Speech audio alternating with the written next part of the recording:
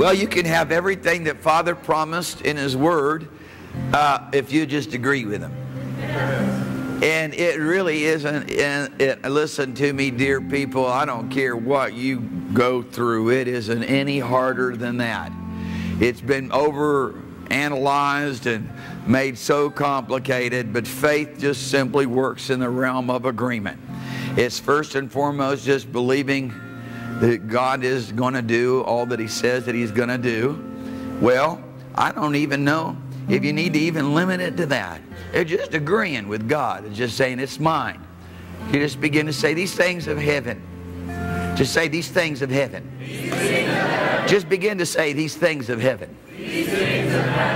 They are mine right now. I'm overwhelmed. I'm amazed.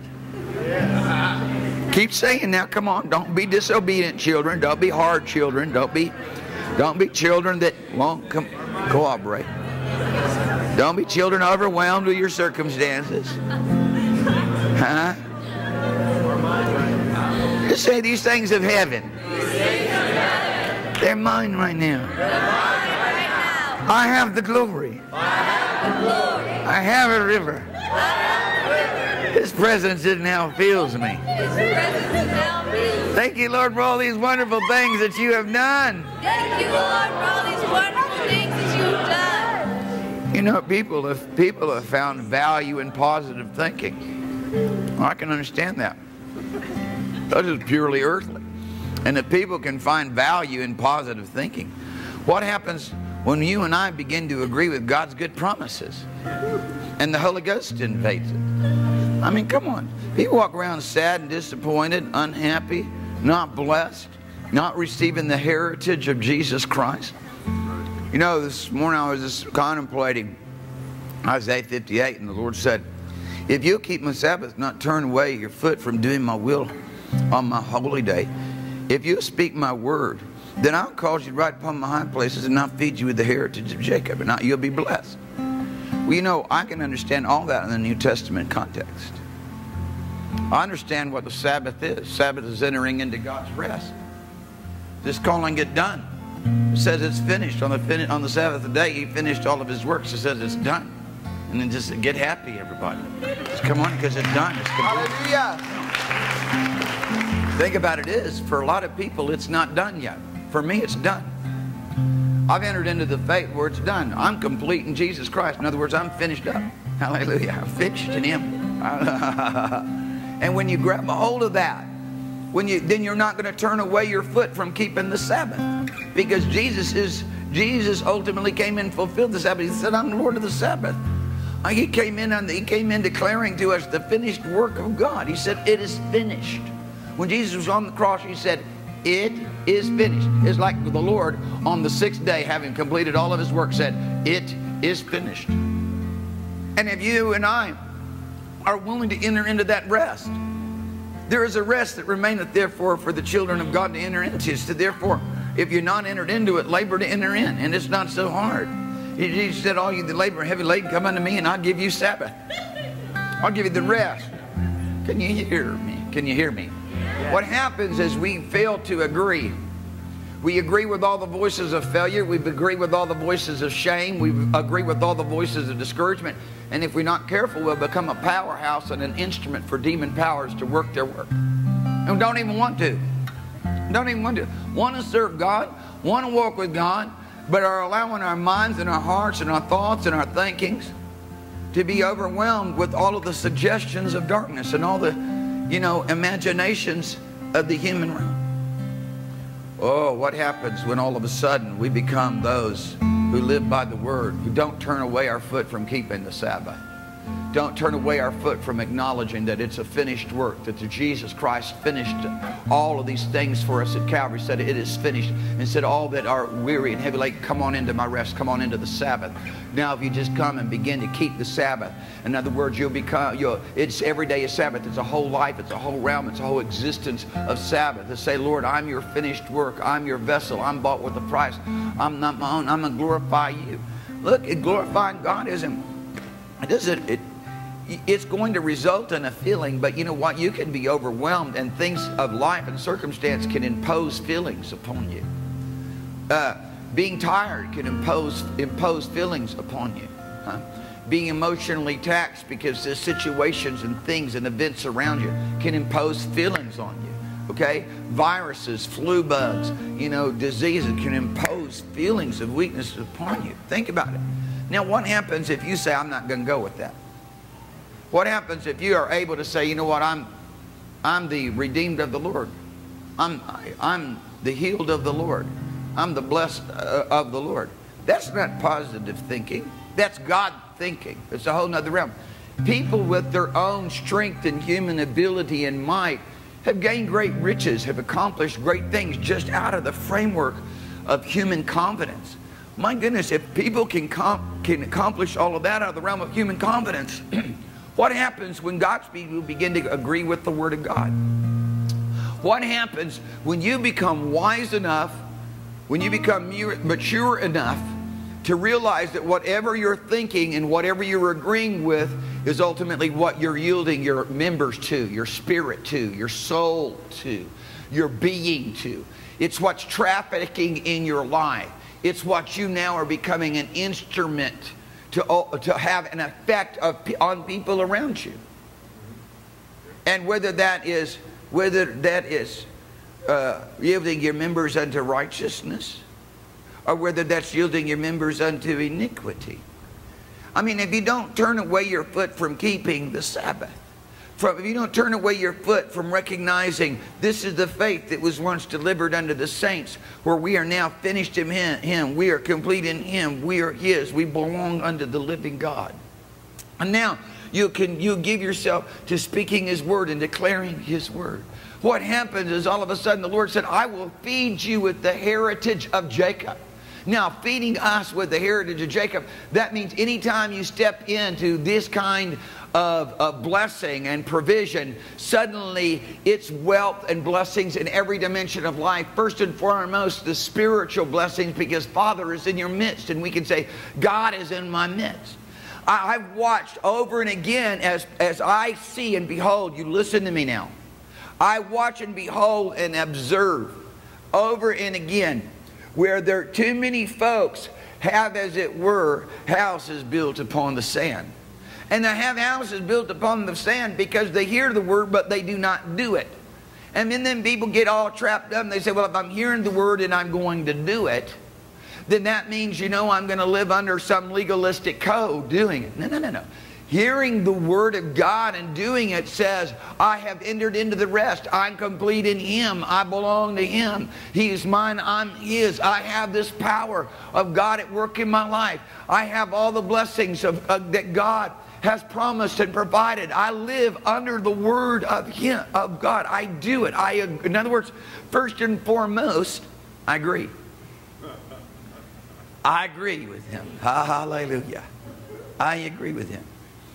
Today I'm here in a meeting and I'm wanting to lead you into a place of life. Last night I was in a meeting. All I wanted to do was testify of Jesus, because everybody there, most everybody there, didn't know the Lord. Maybe they thought they did. It wasn't a time to lead people in the realms of the Spirit. It was a time to lead people to Calvary's cross. I want to lead you in the realms of the Spirit. That's what I'm doing here. I want to lead you into a place where you can acknowledge every good thing that is in you. And if you can begin to acknowledge every good thing that is in you, then your faith will be effectual.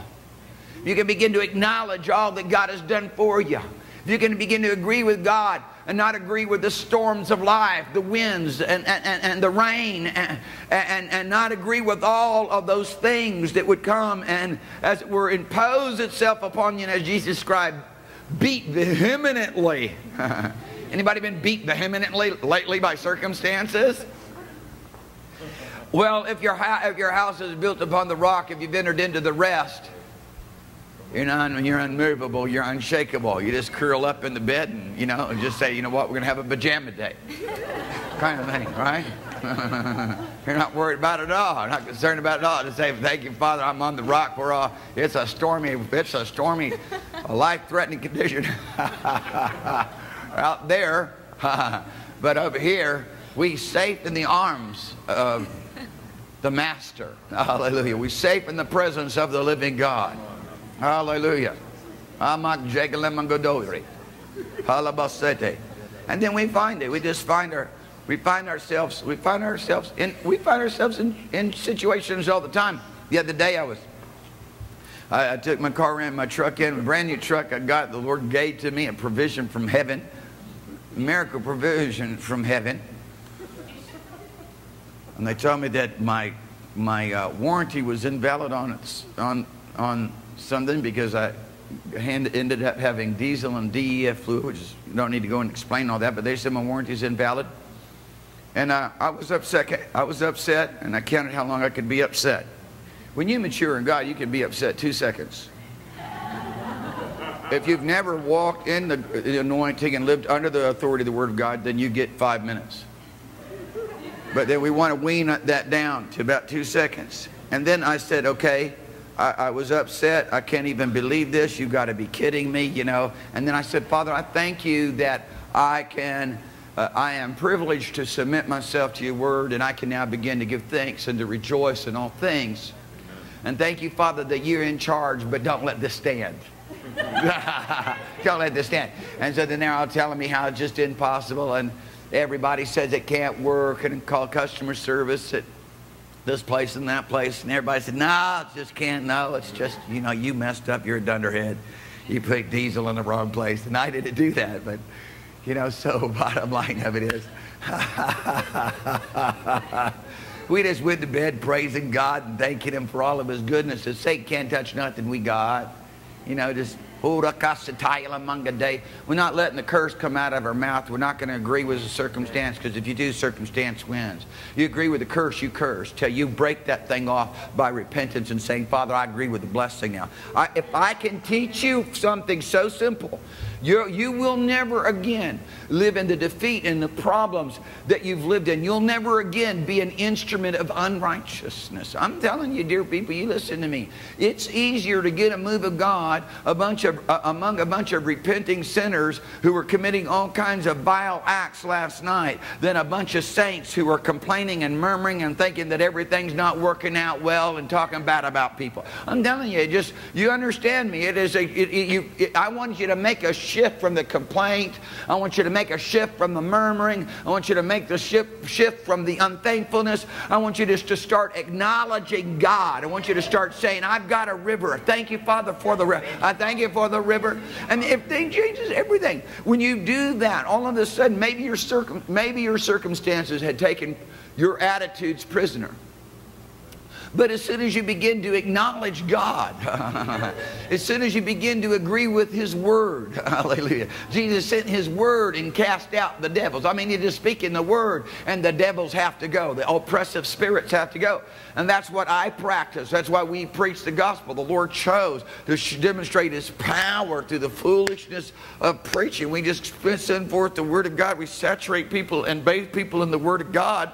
And then by the time you leave the meeting, there's a different atmosphere. What if you got enough wisdom to recognize that all you need to do is do that all day long? All you need to do, and especially when you have circumstances that oppose you, that you have a shield of faith that quenches every violence of Satan, every violent fiery dart that he throws at you. You can just stop it. You can just throw up your hands and say, I lift my hands unto your name, hallelujah, because I'm gonna praise you. I'm gonna give thanks. And no power has any ability to impose itself upon me. If we could just see just a stormy wind and wave, it's time to go to sleep. That's what Jesus did. He was so asleep. The circumstance in this situation couldn't wake him up. His ailing disciples could wake him up, because he's going to respond to the ailing disciples of, oh ye of little faith, how long am I going to have to put up with this now? When am I going to have a people that are no longer under the power of circumstance and under the power of the situations as they perceive them as with their eyes, but now I'm going to have a people who will trust me and live by my word. Next morning they called me up and said, Mr. Spitzbergen, we just want you to know that they said this one time they're going to do this for you.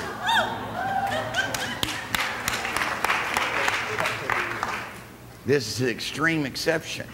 Well, I'm extremely exceptional. I didn't tell them that. And somebody say, you bragging? Well, I'm boasting in the Lord. I mean, when you've been made a son of God, you're exceptional. When you've been made an heir of God, you're exceptional. When you've been so filled up with God that His presence flows out of you like rivers, you are exceptional. All of a sudden, you're in a different class of people. You're not under the load. You're not living under the subjugation of those things that Satan and circumstances and the mind of men would oppose. I'm not letting nothing in my own mind and imagination as I would try to logically conclude, oh, well, you know, this is their rules and it's just fixed and I can understand why they have this. I'm not going to go down that road, because as soon as I do, I hem myself in and I fence God out. I'm going to live not in an imagination of a logical explanation for everybody's reason of why I can't be blessed and why I can't walk in divine provision. And why the surges of heaven aren't functioning through my life. And why? I'm going to rather just rejoice in the Lord and leave it all to Him. God said, send Judah first. That's what He said. He said, you just lift up your voice and you start praising. You lift up your voice and you start blessing the Lord with all your soul. If you wanted to understand the entrance in, the way to be kept by the power of God is, oh, bless the Lord, oh, my soul, is the key. Oh, bless the Lord, oh, my soul, and all that is within me, I bless His holy name. If God's people could get enough insight and spiritual understanding in the knowledge of the Lord to recognize, I mean, if you could guys set up some seats back there for folks coming in late, you know, it just helps me out. And you can basically then take care of what's going on. You can have a great respect for what's going on. You can have a reverence for what's going on instead of the trafficking. Okay? Quit letting things traffic in your life. Quit letting things disrupt and distract you in your life. Because listen, if you get your heart fixed, if you understand that there are spiritual keys, these aren't just scripture verses so that you can memorize them or psalms that you can sing them. They are spiritual keys. They are insight to a different kind of living. God showed us how to enter into His holies of holies.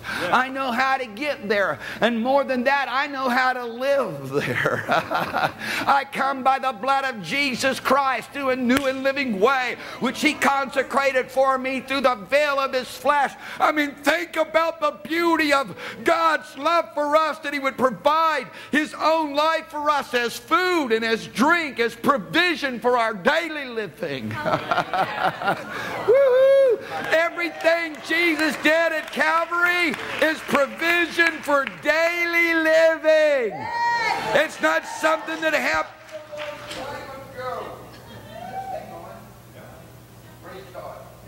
Is it working? Praise the Lord. I just thought I would check for the folks up there. I see some confused faces. I think maybe they can hear me. But the Lord is always saying, He's always saying, you know, let him who has ears to hear, because unfortunately there's too many people that sit in the house of the Lord that cannot hear. I mean, if you think about it, Jesus did not use that address really in context to the lost. He used that address in context to the church, to His people. Oh, to have the ability to spiritually hear God. Wouldn't you love to hear His voice? Wouldn't you love to hear Him comfort you? Wouldn't you love to hear Him instruct you? Yeah. Wouldn't you love to hear Him speak secret things to you? Yeah. It all begins because you're willing to hear His word that has been written. He said, look, if someone raised from the dead, they wouldn't believe. If they're not going to believe what's written in the word, they would not believe. believe even if someone was raised from the dead. The biggest spiritual hindrances that God's people have that hold them back from living in the glory, from living in the overshadowing of His presence, who living in the dimensions of His divine power. It's just a simple thing. It's not some complicated thing. It's the unwillingness to hear His voice and believe that what He said is true and be happy about it all the time, to take up this means of His life for our daily living, and snacking in between meals is an absolute essential. You can get fat. He wants to make you fat. He wants to make you so fat. Hallelujah. On His word and with His goodness.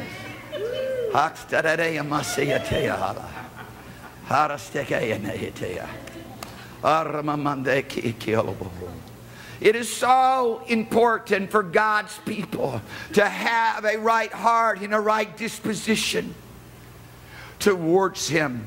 He's not going to agree with the doubts and lies and unbelief and fear. He's never going to agree with it. And so many people get stuck in doubt and lies and unbelief and fear, and they want God to agree with them somehow and do something for them in the state of their fear. And He's saying, He's calling us out of it. He's saying, I want you to agree with me. I want you to believe. For without faith it is impossible to please God. If you're going to walk with God, you're going to have to be willing to agree with Him. And if you simply will do that, your whole life, the whole dynamics of your life begins to change. Listen, this change demands your dependency upon the activated power of God in your life. The activated power of God in your life, like on the level of 1 Corinthians chapter 2, verse 5. Where Paul says that your faith may be in the power of God, not in your own human ability, not in your ideology. Too much mental assent. People just quoting verses of Scripture. Oh, quoting verses of Scripture, reminding God of verses of Scripture. They never agreed. They never accepted.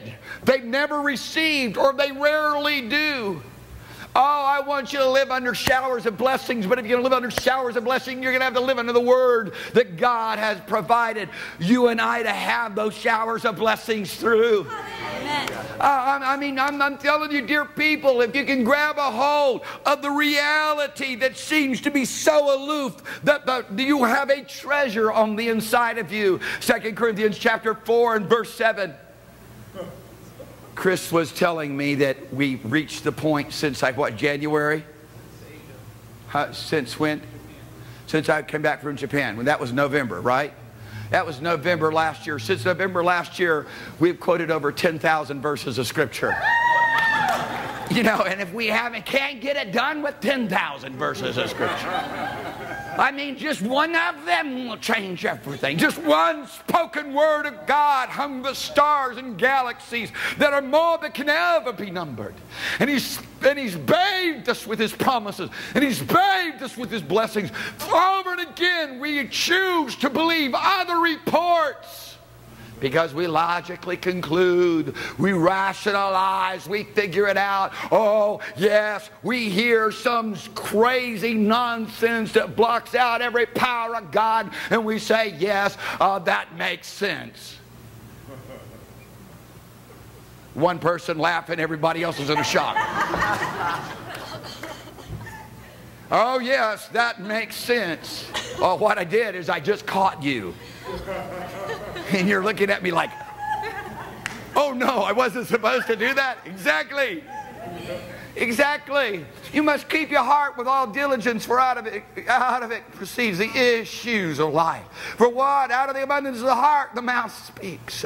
For whatever it is, I pray, God, in Jesus' name, the Word of God is hid in your heart. I pray in Jesus' name, the peace of God rules your heart. Because when that happens, you can begin to affect the treasure that is on the inside of you. 2 Corinthians chapter 4 and verse 7. That the excellency of the power, that the effectiveness, that the might, that the glory, that the majesty, that the empowerment of His power can be now of God and not of you. But there's a recognition of a treasure. Yeah. Not a poverty. No, well, we out of money. We empty. We empty. Why am I so dry and empty? Because you're believing another report. That's right. You're believing something that is not of God. I'm so happy that all of you got here early, because those that are coming in late will never hear what I just said. They may never hear. They maybe never have a chance to have the insight and the wisdom that comes from above. When you have insight and wisdom that comes from above, then you can be successful. When you have the knowledge and the understanding of a living God, then you can function with Him, walk with Him. You can find the success that He ordains you and I to have, especially in the realms of functioning in the anointing of the Holy Ghost, because there's nothing so beautiful as the expressions of the Holy Spirit, as the movings of the Holy Spirit, as a manifestation and demonstration of His glory. And that is something we choose to have. Hallelujah. Hallelujah. I have heard so many men of God over my life just simply say, talk about what God did and it will happen again. Amen. I remember when one dear brother who God had used more than any single man in his generation. God used him in the word of knowledge more than any single man in his generation. He's still alive today, but he's about 87. 86, 87. And he was talking to another preacher friend of mine, and the preacher friend of mine said, tell me about the angel of the Lord that would always appear before you as you ministered. And my friend said that he dropped his eye. He dropped his head. Stay with me over here. This is not guessing. I'll tell you later. Just email me. I don't want to publicly say the names. Stay with me. It's not charades. The point's more important than the name. He says, tell me about the angel of the Lord. I heard that you always had the angel of the Lord standing there telling you what's going on. Tell me about it. This dear brother dropped his head. He said, well, the angel's not around anymore. He said, I started trying to be more acceptable to people. I was too strange. And they told me my ministry couldn't be effective until I stopped being so strange. And he said, the angel doesn't come around anymore. And my friend said, just start talking about him. Just start talking about what happened and how it worked and what it was, and start consecrating yourself to that realm of God that you found. And it will happen all over again. A dear friend of mine was sitting in my living room the other day, Richard Moore, and I said, and I know what happens when Richard starts trying to tell about when a special anointing came down from heaven to empower him to do the work of the ministry that he's now doing. I know what happens to him, okay? And I just wanted to watch that happen at the dinner table. I said, so Richard, I want you to tell me. And he started to tell me. And he's beginning to experience it all over again. I said, now, the next day I said, Richard, I want you to tell me what happened. He told me the whole story. He said, I've never done it. It's the first time ever. Because I wanted him to hear. But then, because the reality, I wanted to hear what was going on. I wanted to hear him describe the expressions of the encounters with God. This is not some religious ideology of a God somewhere far, far away, prisoner in his own heaven, locked up because of Satan's work so that he can't come visit us. This is the wonderful beauty of God with us, Christ in us, Emmanuel, God living and dwelling. I can rise up in the morning, I say, oh God, rise up, oh Lord, and let your power go before us, and let that our enemies be scattered. Yes, yes. Arise, oh God, and go before us. Hallelujah. Did you know that he said he was going to do that? That He would go before us, and He would be behind us, and He would surround us. Hey, let me just tell you right now, men might not be able to see it, but devils and angels of hell can see it. They can see it. And it's not long until you start living in the glory of it that you will see it. Because the same person I'm talking about was sitting across the table from me shortly after these events, and his face was literally illuminating, shining with the light of God's presence. Literally shining.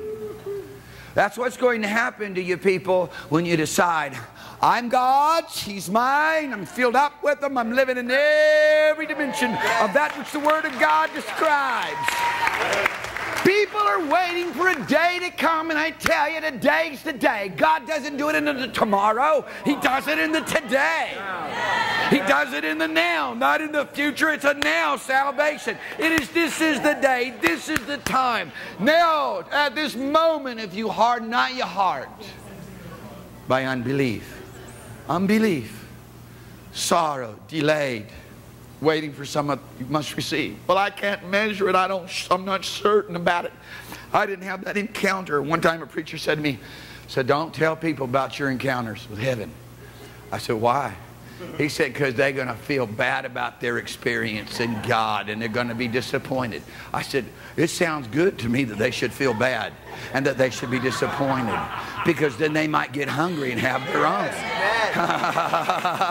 They might get desperate for God and want more. I looked yesterday as I ministered in a wedding, and now just about everybody there was lost and had been lives destroyed with all kinds of immorality and alcoholism and drugs and hurts and pains. And I looked at these people knowing that Christ Jesus wanted to manifest His goodness and His love towards them, and He's got a church that's supposed to do it. And the only way we're ever going to do it is that we begin to agree with God. I don't have to wonder someday. I hope to walk in the Spirit. I walk and I live in the Spirit. Why? It was gifted to me. And the Lord made it so easy. He said, if you simply could understand the gift of God. It says this to a woman who had no right to hear. John chapter 4 verse 10. If you only understood the gift of God, a woman who'd been married 5 times and was living in adultery. In her culture at that time, she would have been the most immoral, the most evil, the most vile person, the worst of the worst sinner. She was categorized as the worst of the worst. And there's Jesus talking to her. And there's Jesus saying, if you only understood how easy it is. If you only understood the divine favor that is directed towards you, what God wants to do with you, how much He loves you, how easy it is, how freely it is received, you would demand of me. You would demand of me. Because He demanded of her. He said, woman, give me to drink. It was a demand. It was an imperative. It was a command. Jesus said to the woman, give me to drink. The woman says, how is it that you, being a Jew, would ask anything of me, being a Samaritan? I'm unclean. I'm defiled according to your beliefs. You'll have no dealings with me. I'm an unclean thing, all like a devil. I'm a goyim. And Jesus said, if you just understood the gift of God, if there's anything that God's people need to hear, you need to be willing to be raised up by God to go everywhere to the church today. I mean, because there's so many people lost in the way. They don't know how to walk with God. They're confused. They're unhappy. They're sad. They feel dejected. They feel discouraged. They're overwhelmed. It didn't work out. It doesn't seem to be getting any better because all the circumstances that have imposed itself upon them, all the lies of Satan has imposed itself upon them, and they've allowed it for too long. Their hearts become hardened. They become hopeless and despairing, and they don't know how to get out. And somebody needs to come and tell them, if you just could understand the gift of God, that you could right now, instantaneously, no matter who you are, where you're at, where you come from, receive the very life of Jesus. Hallelujah. Man, I tell you, I don't care what bad thing you are in or what circumstance, situation befalls you. If you could just stand there and go, oh Lord, I thank you for the life. That your own life that you've given to me is abundant life. Wow. That's how I live in divine health. Amen. That's how I keep from having sicknesses and diseases and viruses. Because anything that attacks my body, I just, first of all, I say, you foul spirit of disease and sickness, you leave me alone. And then I just begin to worship God for the power that He gave me to live in divine health. I begin to thank Him that He lives on the inside of me, walks on the inside of me. And then something else you must understand. I have learned by the Holy Spirit how to deal with demon spirits. And these are the things that we want to teach you. And if you learn how to deal with demon spirits, you can run it off. And it's when it comes in whatever form it is. And it is an active work of divine grace and power that is on the inside of us like a treasure chest. And there's an authority that says, I will not be denied. It's a realm of breaking through to the manifest presence of God. If you've never broken through to the manifest presence of God, then you don't even know what transition is supposed to be being made when faith is activated. True. When you've had the manifest presence of God and you recognize, oh, I can live in that realm all the time. Yes. When you know that. That's why I can have revival and a move of God in any meeting, every meeting. Doesn't matter if I've got a cheetah pacing behind me at the wild animal park and a bunch of people staring at me like,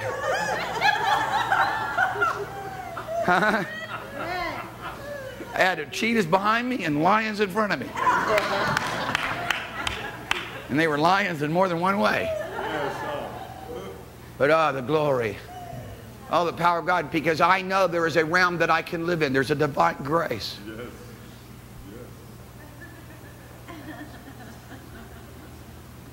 Yes. They were playing all kinds of music that would in any other circumstance grieve me and I would want to get away from. But because the Lord sent me, I was under a cloud of divine glory. It couldn't touch me.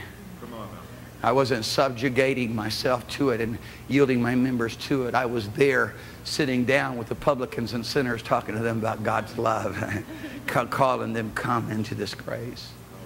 Hallelujah. We want you to come and live in this grace. You must live by the Word. The Word of God must come and abide on the inside of you. And when it does, you will defeat Satan at every point. Hallelujah. You will learn that there is a transference of God's divine grace and manifest presence through the indwelling of God, the Holy Ghost, on the inside of you. Through the manifest presence of the person of Jesus Christ and the Holy Spirit walking alongside of you. Because He's Holy Spirit, He's with me. He's both with me. Look at this. He's both with me and in me. Holy Spirit. Are you with me? Does everybody understand that? He's both with you and in you. John chapter 14, beginning in verse 18, 17, breaks that out to verse 23.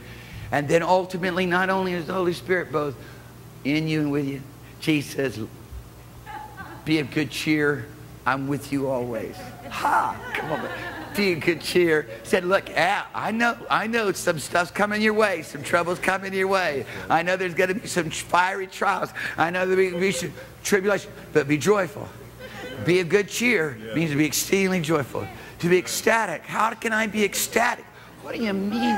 This is impossible, God. What are you even talking about? This isn't logical. This isn't rational. This doesn't make any sense. Absolutely.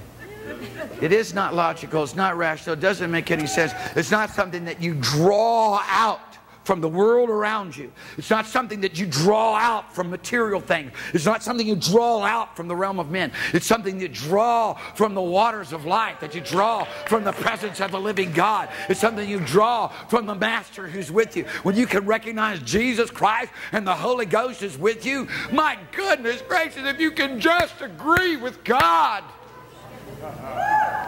That's doing the Word. That's living by the Word. That's having the Word in you. Young men, I write unto you because you're strong. The Word of God dwells in you. It's not all bottled up. It's an activated Word of God, a living Word of God, a powerful Word of God, an effectual Word of God, a faith-imparting Word of God. Hallelujah. Now you can, with that, I was out of Bandelea. Had this person I'm mentoring and teaching in the things of the Spirit. And I was telling her, I was saying, listen, here's what you're going to understand. Start off with, you basically have a few things that you must trust the Lord with. And then when you pass those tests and you learn how to do that, Father gives you more to trust Him with. Hallelujah. When you learn how to cast all of your care upon Him and trust Him in small opposing situations, Father is preparing you to do what I'm doing. To have a property that's worth $14 million, to have this and to be doing this and to be doing that. And I went through the list of things that one of them would have caused me to be almost overwhelmed and collapse 30 years ago. But the Lord has taught me every day how not to think about it, not to think logically or rationally, not to make sense out of nothing, not to chart out anything, but to live in a faith realm where I'm walking on the water, where I'm not moved by the storms of life. It's time to go to sleep. It's raining. Guinness, crawl up in the bow of the boat and go to sleep. Because the wind and the waves and the circumstances of life are a separate realm from where I live and cannot touch the heartstrings of my affections and my desires and my emotions. I have one thing that I desire. I have one affection where my heart is seated with Christ Jesus in a realm of divine authority. My affection is there, and I know that God has raised Him up and has given Him a name that is above every name. That all principalities and powers and might and dominion are subject to Him. And you listen to me. You listen to me. There is so much witchcraft in this city. I go and I see people all the time and I see witch. I see witchcraft. I see sorcery. I see rebellion. I see stubbornness. And that rules in this place. That rules in this realm. That rules in this city. That rules in this region. That rules in this county. People are infected by that terrible disease. And its infection has reached into the very heart of the church of the Lord Jesus Christ. And it has too much impact on people. And you know what? If you are around and you start hearing me coming at it and hitting it hard and screaming and yelling, I'm going to tell you why. Because if I did it, the effect of the atmosphere that people would try to impose in this place would subdue the anointing. And I'm not letting one degree of the anointing diminish. So I come at it hard. I start rebuking. I start correcting with all authority. I come out with a strong word, a Holy Ghost authority, so that the anointing cannot be subdued by the circumstance, by those things that Satan would try to impose. I have this in my daily life. We want you to have this in your daily life. We want you to understand that these things are common. They're common. Jesus said, anybody who believes, they'll cast out devils. That's just common. Yes. I mean, if that doesn't make you feel special, hallelujah.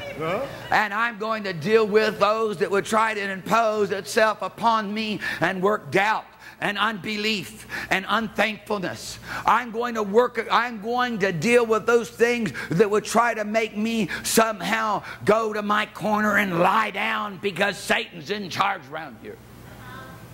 Because circumstance is my master. Because money tells me when I can dance and when I gotta sit down. No, sir. No, you listening to me here. Papa has given to us an authority, but our affections have got to be in it. My delights, my certainty, my affections that make me feel good about me, makes me feel special. My affections are where He is exalted above all principality and power and might and dominion, and I'm seated together with Him. Amen. So if I believe that, then I'm then willing to just receive it and agree with it, then I'm one of the untouchables. And not in a bad sense with respect to the Indian caste system. I'm untouchable with respect to Satan being able to ever mess with me or impose anything upon me, because I'm kept by the power of God. We know that everyone who is born of God keeps himself, and the wicked one cannot touch him. That kind of an untouchable. Somebody says, well, are you saying you never have to deal with opposing situations? I tell you, I probably have to deal with more than you do. It's just that I have learned, I've been trained by God. He's taught my hands to war so that a bow of steel is broken with my arm. I go to pull it back and oops, I just broke the thing. Give me another one. Huh? He's taught me how to live in Him and walk in Him to where I can drive back every force of hell that would try to stop me. Somebody said, I've been getting discouraged. Hey, you warming up. You warming up. What's that discouragement doing to you? Huh? Is it knocking you down? Is it stopping you? Are you standing up and saying, I know in whom I have believed, that He is able to keep that which I have committed unto Him against that day and this day too. So Satan, get lost. Circumstance, quiet down. That's right. Cease, be still. And then I don't wrestle with it much more than that, because Satan's like a little kid who's an obnoxious, rebellious little kid who loves to get attention with his obnoxiousness. I tell him to get out of here and go in Jesus' name. Then I begin to praise God and worship God. Hallelujah. Now, when you have a call of God upon your life that's going to make a difference within the realms of men, Satan is going to come out against you with all the force that he can. And you've got to understand that there's basic principles that you're going to have to be willing to buy in on if you're going to be effective. You can't come and worship God with a half heart. That's because you can't come and worship God and begin to lift your voice and sing and praise God with wrong attitudes, because it grieves the Holy Ghost. And then I'm going to get upset. Huh? Because if He's grieved and I'm not feeling the manifest presence that I live in, I'm going to start rebuking, then you're going to be upset. Huh? Then the place is going to start getting upset. But it's going to get upset to get healed. It's going to get upset to get straightened right out. Yeah, because somebody is going to have to be willing to have more of a desire than just having success in the ranks of men, but to hold back the forces of hell, to be a witness of a divine realm in which we can live in. You're going to see me in church every time. I'm going to always be full of the Holy Ghost. I'm always going to be full of praise. I'm always going to be full of the Word. I'm always going to prophesy. I never come to a meeting without prophesying. I've never come to a meeting without tongues and interpretation of tongues. I have every meeting. Somebody said, you're bragging. Fine, I'm boasting in the Lord, but I'm trying to provoke you to good works so that you do it too. I'm saying, whose leadership are you following? Because if you're following my leadership, then you're going to learn how to do it too. You're going to start doing it too. You're going to start getting encouragement. I tell you, one of the things that God's people should simply understand is that encouragement comes from the Holy Ghost. He's the encourager. That's His name. And that discouragement comes from the realms of Satan. It comes from beneath. And so we ought to have enough reasoning in God. Come, let us reason together. Good, different kind of reasoning. It's reasoning with the Word of God now in our situation. Huh? It's not reasoning with men and justifying their lies and their damnable heresies and those things which they would impose upon us have nothing to do with the promises of God. Huh? Are you listening to me? Yes. Dear people, Father wants to change everything about your life. He's going to use the Word. You're going to have to be willing to agree with the Word of God. You're going to have to be willing to say, I'm no longer coming under that realm of oppression. I'm no longer going to allow doubt. And I'm never going to allow these things of discouragement.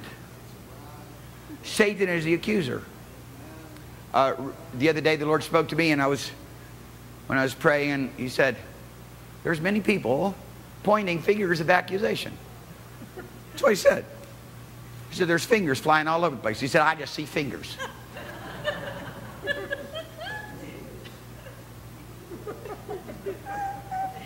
Isaiah 58 talks about the fingers.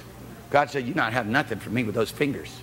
So I said, cut the fingers off so that you might enter into heaven. Huh? If you follow me on Facebook, I said, many people have fingers to point at one another. You should cut those fingers off so that you might enter into heaven.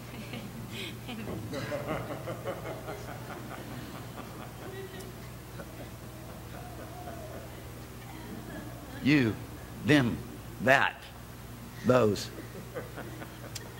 You don't need them. You don't need to defend yourself when God is your defense. And you know what? The bottom line of it is, your biggest enemy, you have no defense against him.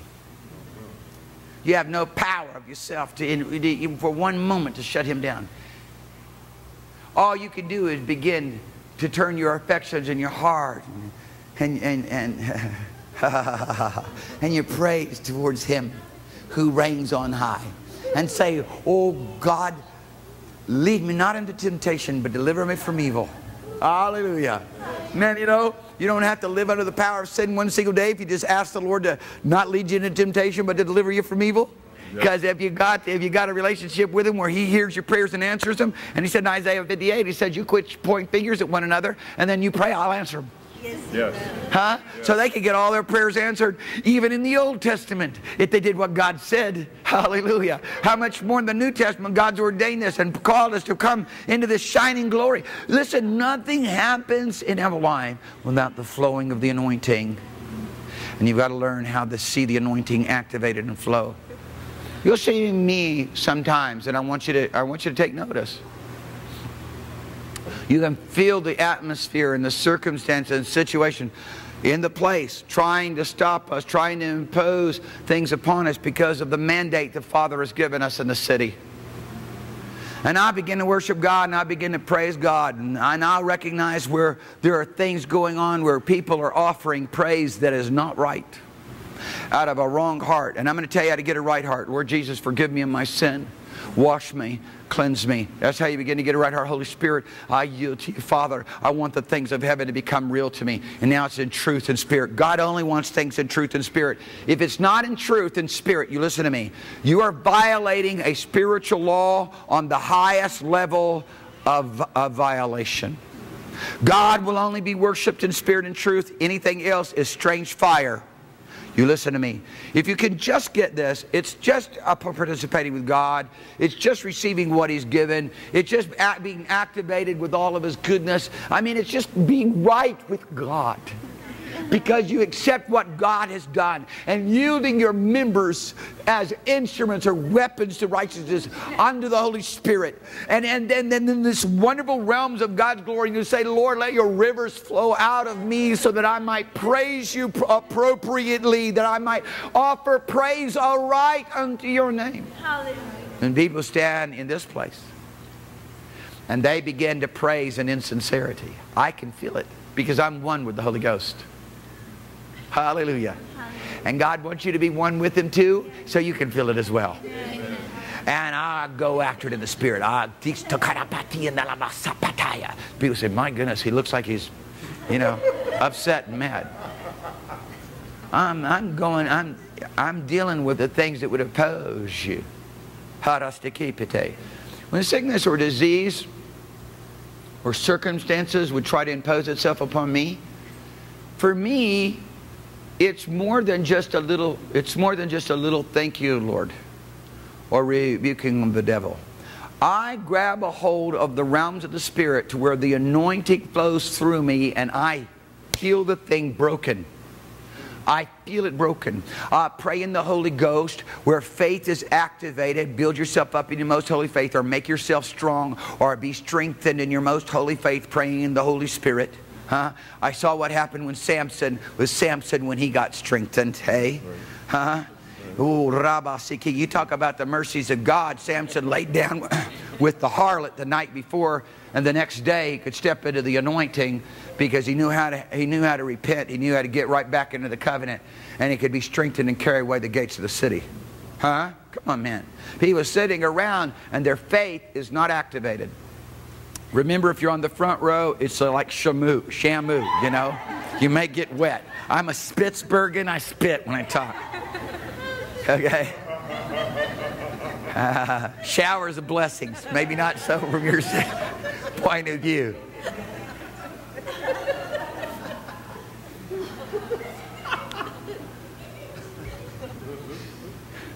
Sorry about that.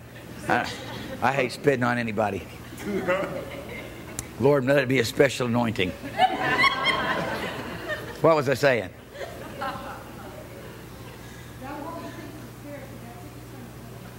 Amen.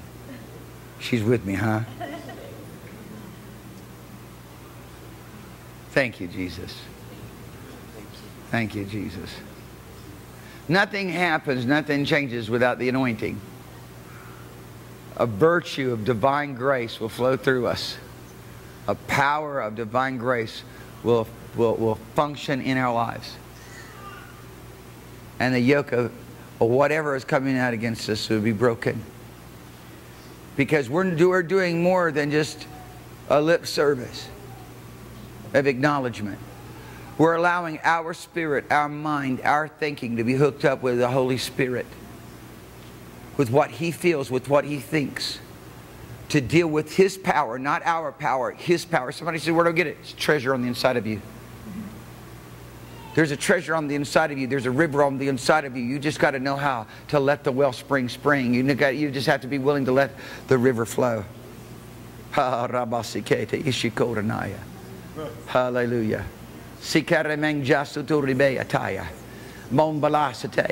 How to let faith be activated. How to begin to rise up by the Spirit of the Lord and begin to move in a realm of divine power and authority. To recognize, you recognize how that the Lord has given us all power. He's given us all strength. And then the enemy is going to try to say that that's not true. The accuser is going to try to come and say that's not true. But the intercessor, Christ Jesus, is saying, oh yes, it is true. Just believe me. Just believe. The Lord Jesus comes to you and me all the time. And He's looking at you and He's saying, or do you believe I'm able to do this? So many people just sit down, lie down in the problems or the circumstances or the situations that are being imposed upon them instead of rising up and taking a hold of the treasure that's been given, the power and the grace that's been given. Today I'm calling you to a place to come and know the living God. To refuse ever again to be pushed around. To refuse ever again to be beaten down. And you can say, well, you know, I really went after it and the virus was coming at me and I really went after it and I began to pray and nothing happened. Well, just stay at it because you're going to get trained up. That's right. On how to have your faith be effectual. Keep going because God hasn't changed His mind. Don't you change yours. Amen. Huh? Don't you get pushed around. Just stand up. Now take the higher ground. Learn that church, there is something that goes on in the meeting, if you will participate with it, that goes beyond anything that you can quantitate by an outward expression because you participated, because you allowed the Spirit of truth. You allowed the Holy Ghost to begin to move through you. And you just started off saying, you know, it's time to worship the Lord. I'm going to begin to worship Him. And you just turn your heart away from all the other stuff and your problems and your issues. And you just begin to worship Him. You just begin to praise Him. It isn't going to be long. And the power of divine grace is going to be activated in you. You'll begin to understand the gift of God. That all you have to do is look at the rock and say, water flow. Give me to drink. Amen. Give me to drink. Moses, go speak to the rock and say, water. Say, rock, give me to drink. This rock is Christ Jesus. This water of life is the realms of the Holy Ghost. Oh, Christ Jesus. Oh, rock of life, give me to drink. That's right. Come on now. Now there's a sincerity. There's not an insincerity. And insincerity is a violation. It's a strange fire. It will keep you from ever knowing how to function and flow and operate in this divine power and grace that you and I are supposed to have, that our faith may be in the power of God, that we may acknowledge every good thing that is within us so that our faith may be activated and become powerful and effectual. This wonderful realm of divine grace where the excellency of God that is in us like a treasure can now begin to flow out. Now you've moved from religion to relationship. Yes. Now you've moved from ideology and philosophy into a living power of divine grace in your life. Yes. Hallelujah. Hallelujah.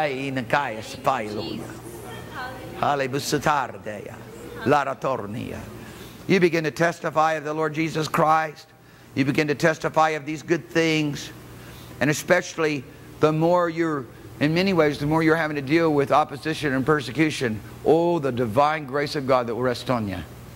But I'm telling you right now, there is a realm and place when God's people will begin to participate, begin to agree with God. Hallelujah. Begin to submit to the Lord. Begin to be doers of the word and not hearers only. Begin to just really walk this thing out, that the heights of heaven are made manifest in the earth. Yes.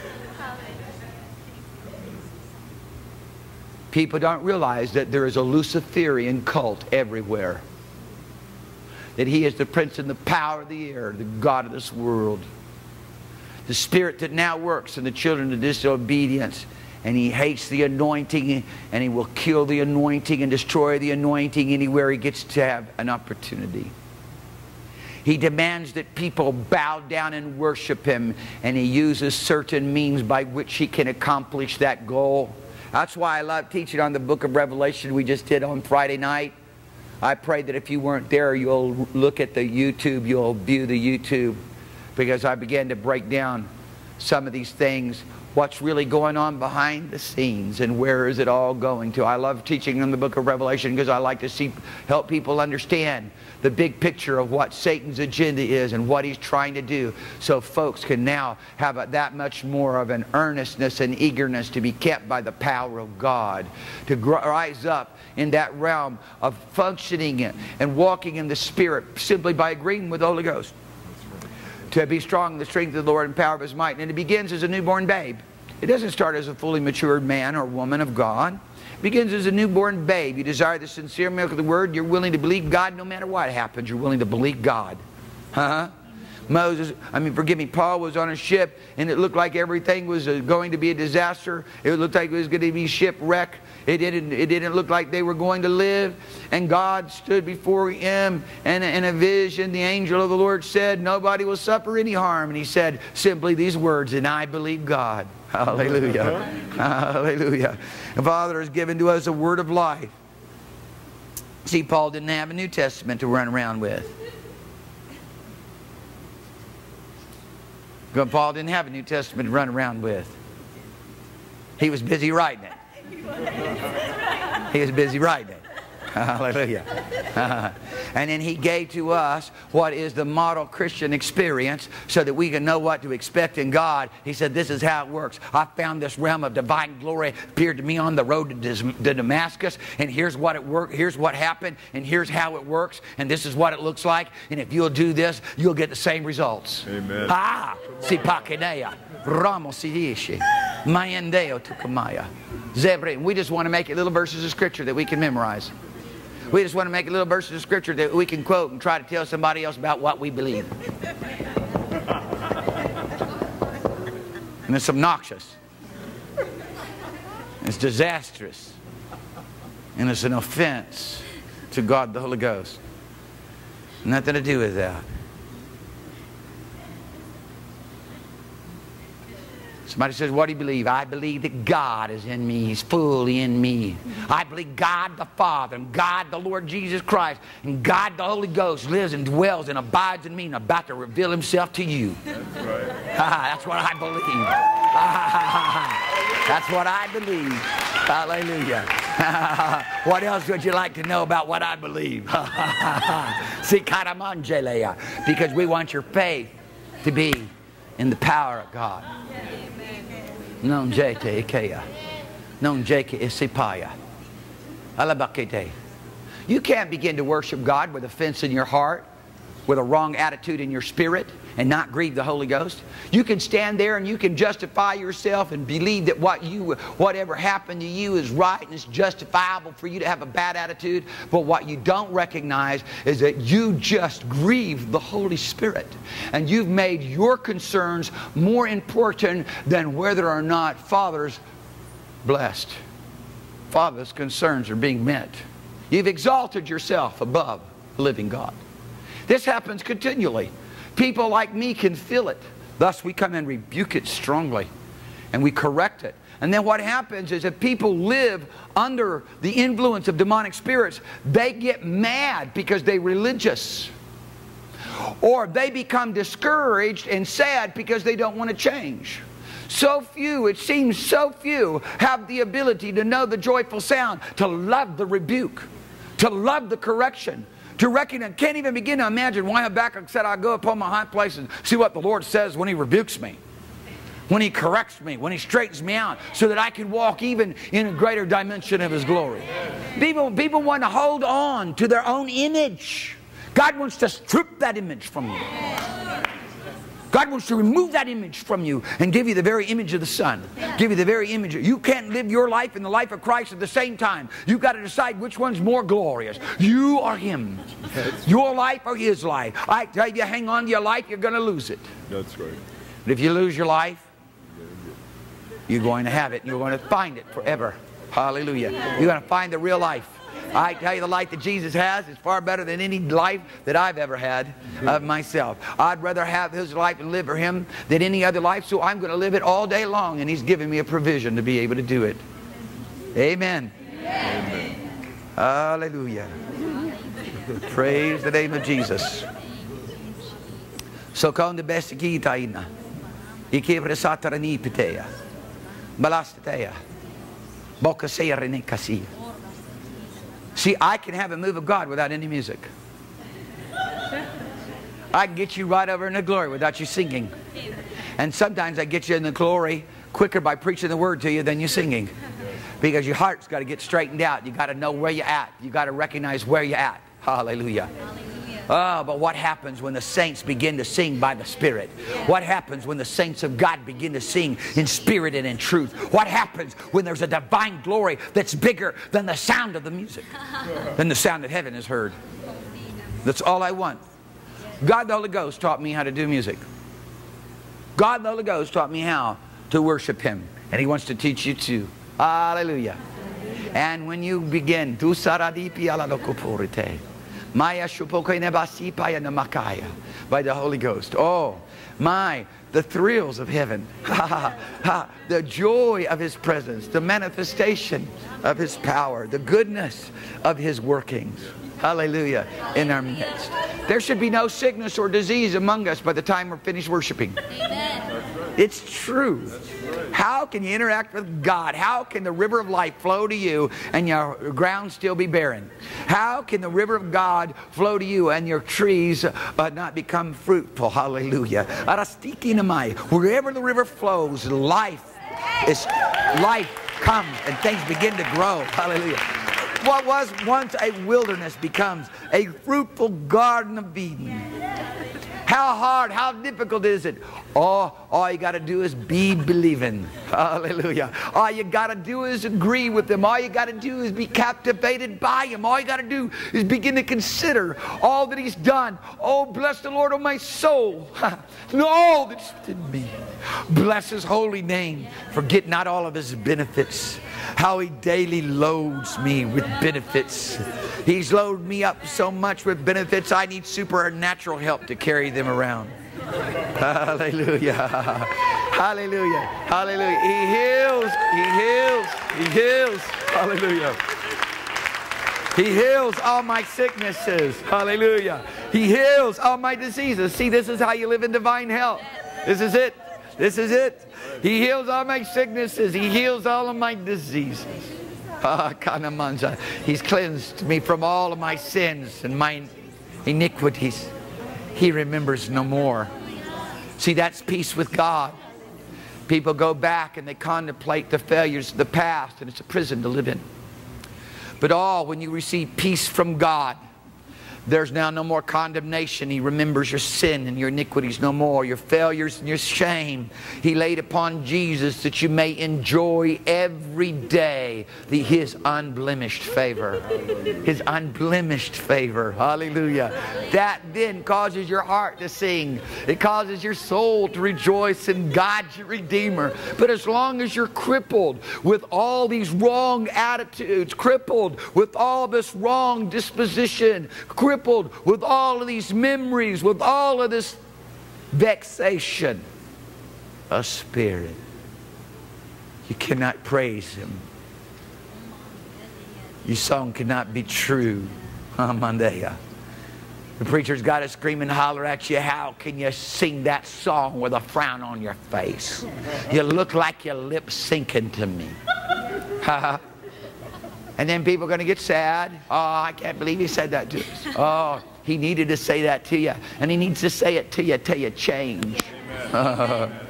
Because your impact is far greater than just your own person. You are giving false witness to the testimony of Jesus Christ and the change of life that comes to us by this wonderful power of God through the new birth.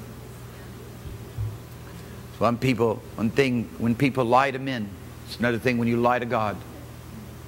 It's one thing when a person bears false witness against a man. It's another thing when people bear false witness against Jesus Christ and the Holy Spirit and what it is He's done. I want every dimension of your life. God wants every dimension of your life to be conformed to the image of Jesus. He wants every dimension of your life to give witness and testimony to the Word of God. So that people look at you, they look at the Bible, they look back at you and go, wow! Wow! This is amazing. How did that happen? You said, all I did was believe. All I did was agree with God. He gave me the ability to understand the gift of God. All I had to do, all you have to do today is ask. All you have to do today is ask. Yes. And say, give me to drink. Amen. Give me to drink. All you have to do is come to the one whose mercies are new every morning and just simply say, Lord Jesus, cleanse me, wash me. Oh, take away every stain of sin from my life. Holy Spirit, strengthen me, empower me, that my faith may be in your power. I'm not going to do it by flesh and blood anymore. I'm not going to do it by my own strength anymore. I'm going to learn how to rely upon you. I'm going to learn how to hook up with the surges of heaven. I'm going to learn how to look up with the flow of the Holy Ghost. I'm going to learn how to hook up with the currents of the divine. Yes,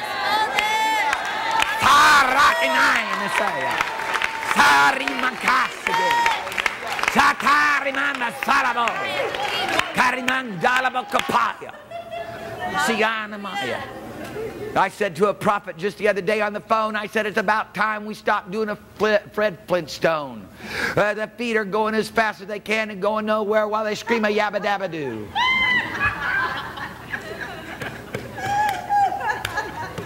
It's time we start moving with the force of heaven. The man of God agreed strongly. Hallelujah. The expressions of the divine. What's more important to you, this life or the heavenly one? I tell you, if the heavenly life has not become more important to you, it's because you've never experienced it. Because once you do, I tell you, you want to live in heaven more than hell. Yes. Hallelujah. Yes. Once you've been to heaven, you never want to go back to hell. Once you've been delivered out of the jaws of hell, torment and affliction, and brought into the bliss of His glory, you're not saying, I want to go back to hell. You're clinging to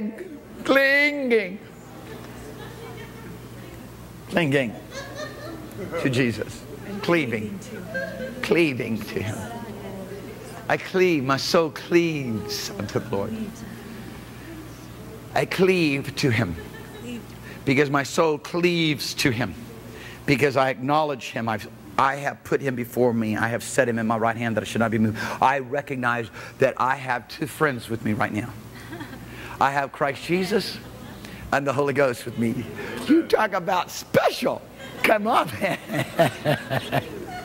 And He's opened this door to all men everywhere, no matter who you are, no matter what you've done, no matter what your race or nationality is, no matter what language you speak, no matter what the color of your skin is. God's opened this opportunity. I've seen some of the most uneducated men out in Papua New Guinea coming from very isolated and desolate places, so filled with a relationship with God that when they prayed, when they just simply said, oh Papa God, the place shook with just the expression, oh Papa God, as they begin to pray. Because it's born out of relationship. Brother Yun's going to be here next Sunday morning, and when he's really off the restriction of men trying to place him in a time frame when his handlers can't handle him.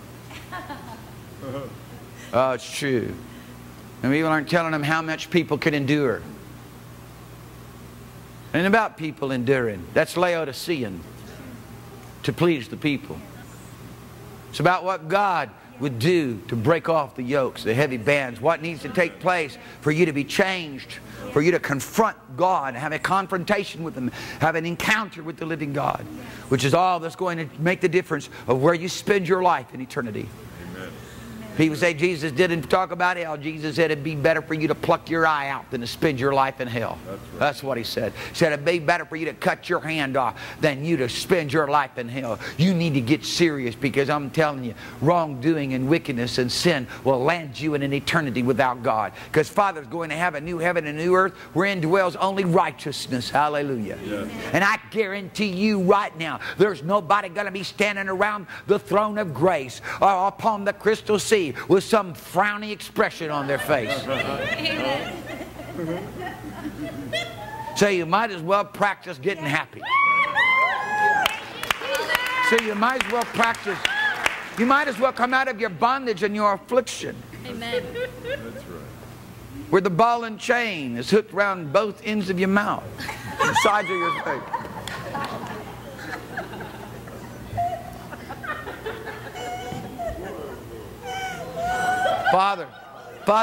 Father beautifies you with His salvation.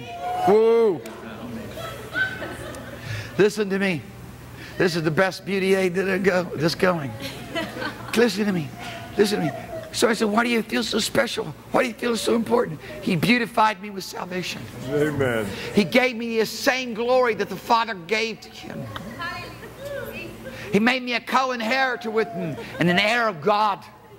He gave me the same sonship that is only defined by His sonship. This is power and authority to live a different life. This is divine ability where faith surges through me, and everything that Satan would try to do is opposed with the Word of God, who is Christ Jesus. Living, dwelling in me. Living, dwelling in you. Sorry, because there's no greater life than this life that we now live.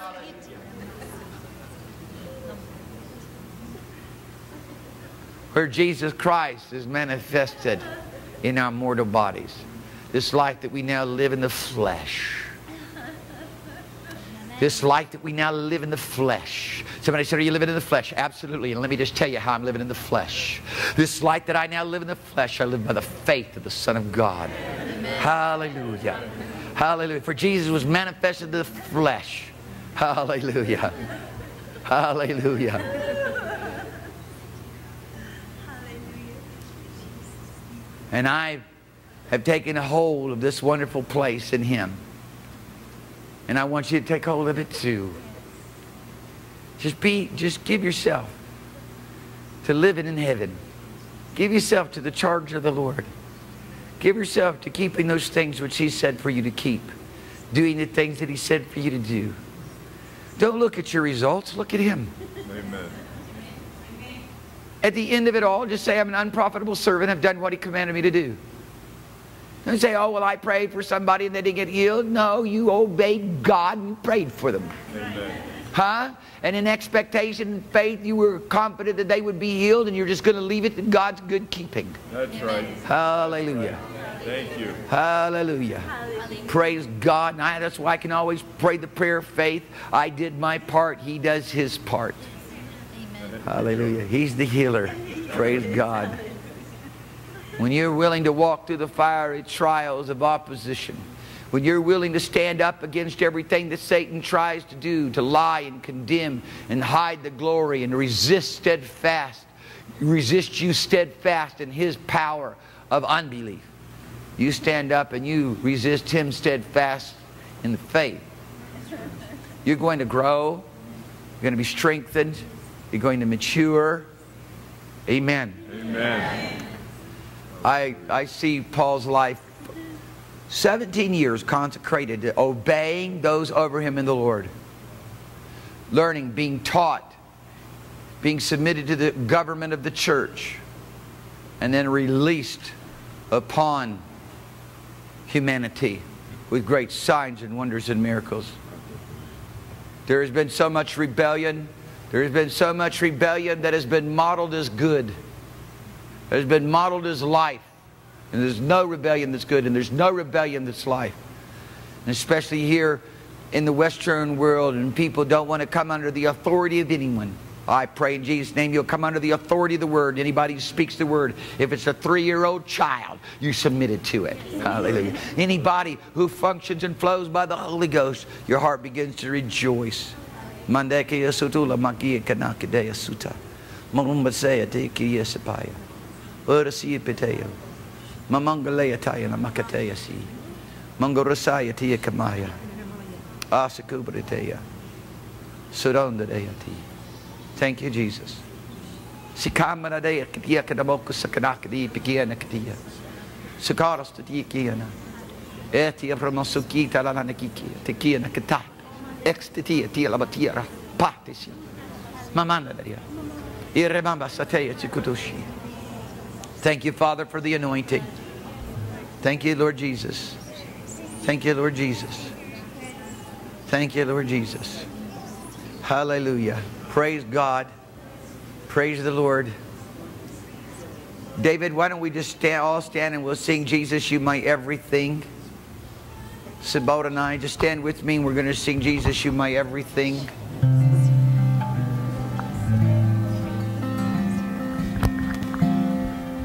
Let me say this.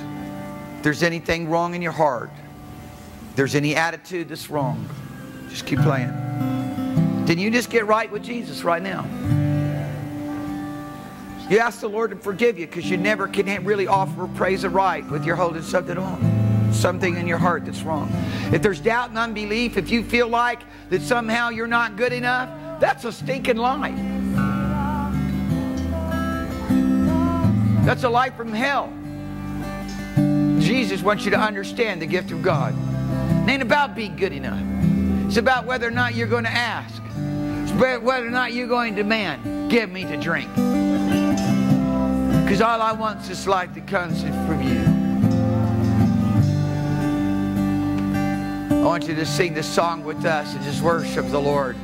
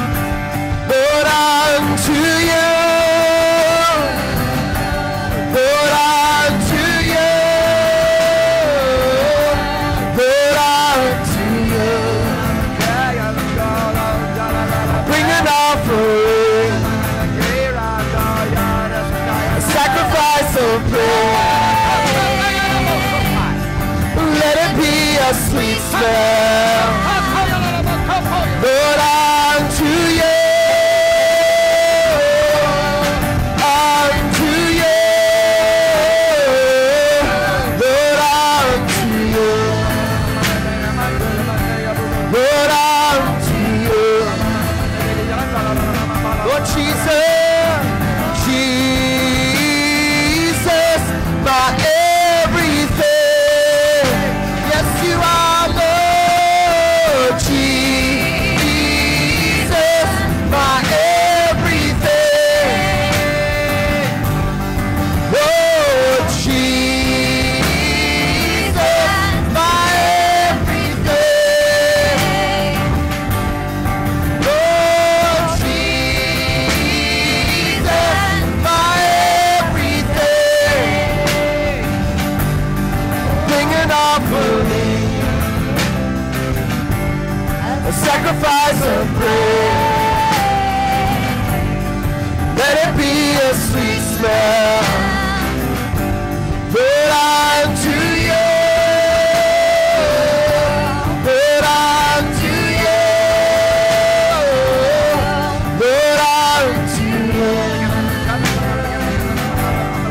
I'll bring an offering. Yes, Father, in the name of Jesus. The sacrifice of praise. Let it be a sweet sound, Lord, unto you. Unto you. Lord, unto you. Unto you.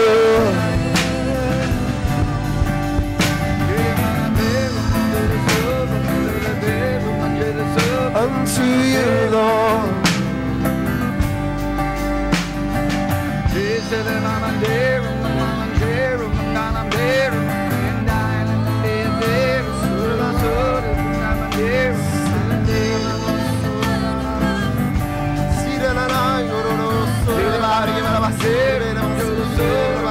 Just lift your hands right now.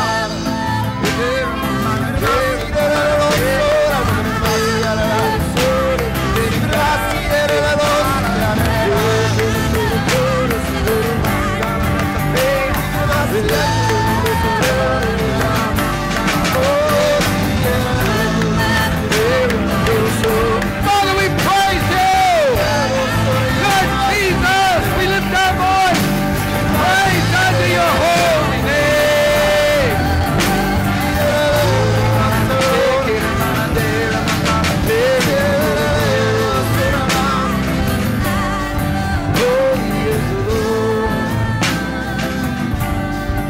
Holy is the Lord.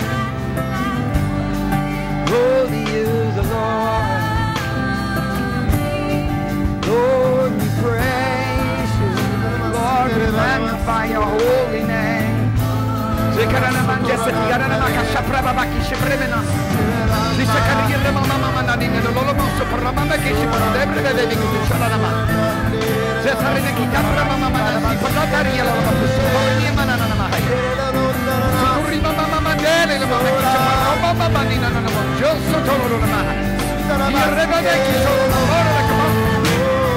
Back there on the sound board, begin to worship the Lord. Begin to worship Him.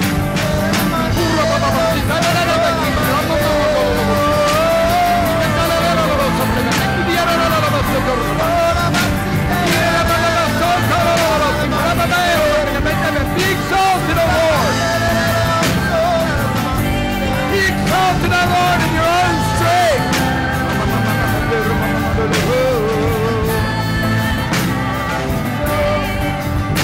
Be exalted, Lord. Be exalted, Lord. Be exalted, Lord. Sing it with me. Be exalted, Lord. Be exalted, Lord. Be exalted. Be exalted, Lord. Be exalted.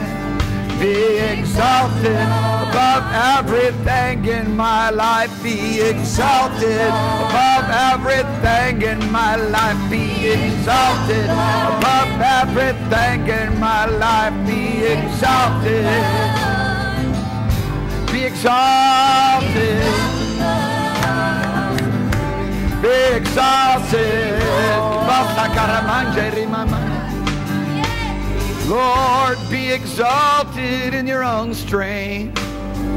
We will sing and praise your power. Be exalted, O Lord, in your own strength. And we will sing and praise your power. Be exalted, Lord, in your own strength. Sing it with me. And we will sing and praise your power. Be exalted, O Lord, in your own strength. We will sing and praise your power.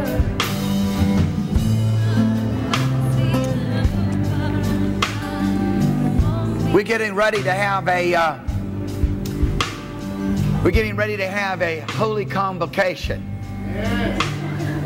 We're getting ready to have an assembly in which we believe that God would begin to move with such Holy Ghost conviction and touch people with a greater awareness of His holiness. It's going to happen on the October 17th, 18th, and 19th. We've invited a dear brother that God is using, and we're purposed that we would hook up in faith with him for this event. And I want to encourage all of you to really put your heart into this and put your hand to the plow in this. Yeah. And I don't want you to invite people to come. I want you to compel them to come. Amen. Thank you. And I want to help you understand what compelling is. I'm going to come pick you up. Yeah. You understand that? And so you can just keep playing a little bit. I mean, just follow my leadership. It'll do us all good. Amen? Hallelujah. Praise God. Sikara basikina namaka ekinita. Erestikina kata ekiyepakario. Hallelujah. Hallelujah. Praise the name of Jesus.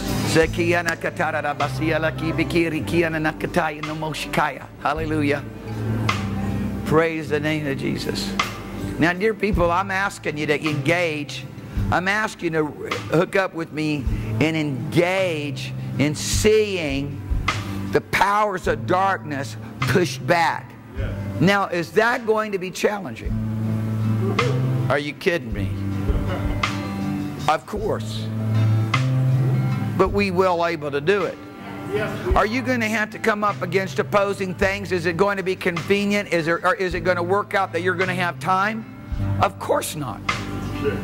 Of course not. Thus, you're going to have to decide what it's going to be like. This is the way it works. Is somebody going to give you a run right up the middle? No. You're going to have to leap over a wall and run through a troop. And so if you can understand what really is being expected of you, you won't be discouraged. But right now, Ruth Anna and Daniel are leading the charge on this thing, and they need a lot of help. They need people to come alongside and help. And I know that a number of you have already been given assignments. If you haven't been given assignments, there's assignments to have. We've got a lot of work to do out here in the parking lot, because we're going to do the meeting in the parking lot. And I mean, I'm believing God for a minimum of 500 people here, and praying that it be 10 times bigger. Now, I'm telling you, in our backyard is Scripps High School, and we want to hit the high schools, and we've got several people mobilized. But if you can't do anything, then you need, if you can't build it, if you can't do anything, then you need to finance it. Are you with me? Yeah. If you can't do anything, if you're laid up at the house, you need to finance it. Are you hearing me? Yeah. People here and on the web. Hallelujah. So we got a platform to build out there, and we're not last minute, come late. We you know what I'm saying? We get it done, get time and get it all tested out. Amen. So we've got a lot of things that we need people to do. We want every one of you, as we said the other night, to have a trowel, building with a trowel in one hand and a weapon in the other. Speaking of Nehemiah, when Nehemiah returned to begin to build. I mean, look at the revival that God wants to have. I mean, you talk about opposition. You look at Nehemiah and Ezra, and you look at the time that Haggai and Zechariah and Malachi are prophesying. Those were opposing days. But look at the prosperity and the blessing that God took them to, because they were under leadership and they were under authority. They knew how to put everything to work in their life. And I mean, Haggai says, look, you guys are saying that you need to take care of yourself. No, you don't. That's why you're not blessed. He said, don't take care of yourself. He said, we need to build our houses before we can build the house of the Lord. He said, don't do that. He said, build the house of the Lord, and the blessing will be upon you, so that even before you plant the seed, there will already be a harvest. Amen. And I want to read this verse of Scripture to you here, because I don't think it's read enough. Because I want you to get ready to give. I mean, I want you to give on the level. I want you to give on the level that God can cause it to be pressed down, shaken together, and running over, so that men will be able to begin to heap into your bosom. That's right. I mean, if men aren't heaping into your bosom, you're not giving the way you're supposed to be giving. Are you listening to me? You're not living the way you're supposed to be living if you're not getting the results that God has promised in His Word. Now, people, it's just so important that everybody gets this. It's so important that everybody believes this. Hallelujah.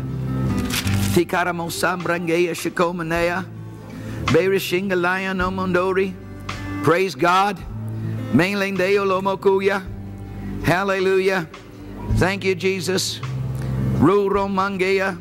Praise the name of the Lord.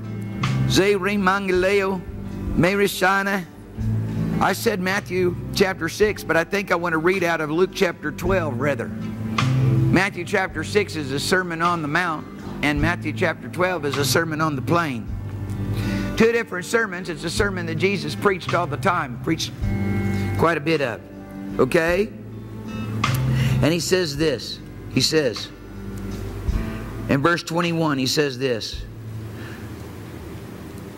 He says, so is he that layeth up treasure for himself and is not rich towards God.